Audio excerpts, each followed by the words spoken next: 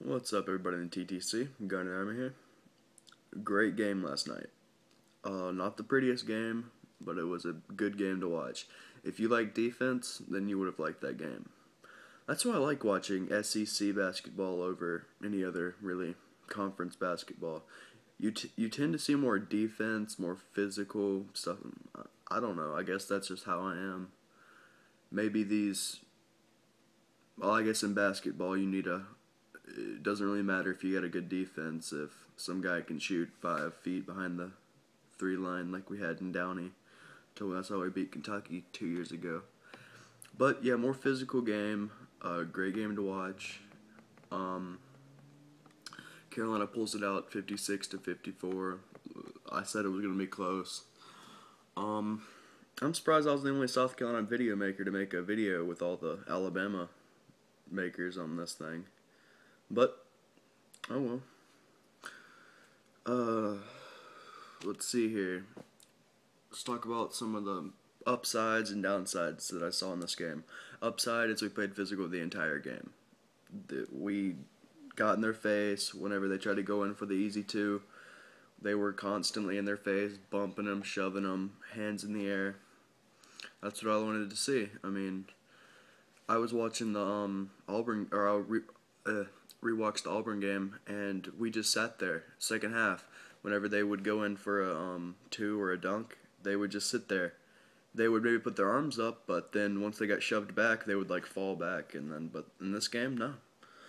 Um, I did not like that we were putting up random threes all the time. I mean, I understand you want to go for big points, but sometimes just passing around a little bit, waiting for an open lane, and getting two easy ones, that's fine. These like random threes over and over again. Alabama gave us. We should have won this damn game without any chances Alabama gave us. Toss up a three, rebound, back, three, rebound, back, repeat. Penalties. Penalties were big in this game. We had 10, Alabama had 14. So we were constantly getting the ball back. I remember one time we got the ball back like 3 times in a row and scored 0 points out of it. I remember when Gill was trying to go up for a layup, he got blocked 3 times in a row. Alabama's good. They were number one in the SEC in some categories, and number two in like defense. I think we're number 4 in defense in the SEC. I was surprised. And we're not last in the SEC anymore. I'm so proud. I think Georgia and Tennessee is now behind us. But Cook was our main, or no, yeah, I think, pretty sure. Was Cooker? Yeah, Cook had 18 points and 5 rebounds, so he's our top guy. And behind him was, I think, Harris. He shot 5 of 11 with 12 points. Ellington had 12, so we had 3 players in double digits.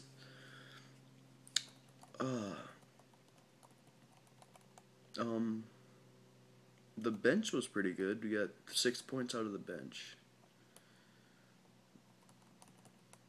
I think Darren Horn got his boys to play today. He knew they were gonna light a fire up underneath his ass if he didn't win this one. But Darren Horn's a good coach. I like him. I don't know why people want to fire him just so quickly. I mean, 5 years. We've never been good at basketball. After 5 years, you got to give him some time. And same like with Spurrier. Change didn't happen immediately when Spurrier came.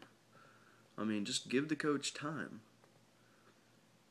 But that's all I got for you guys. Carolina pulls it out 56-54 over the Alabama Crimson Tide. Haas, great crow. It's good talking to you. Looking forward to the next time Alabama plays South Carolina, either in basketball, baseball, or football. Hopefully it could be the same turnout as it was here. Alright guys, well, rate, comment, subscribe, and I'll be seeing you. Peace.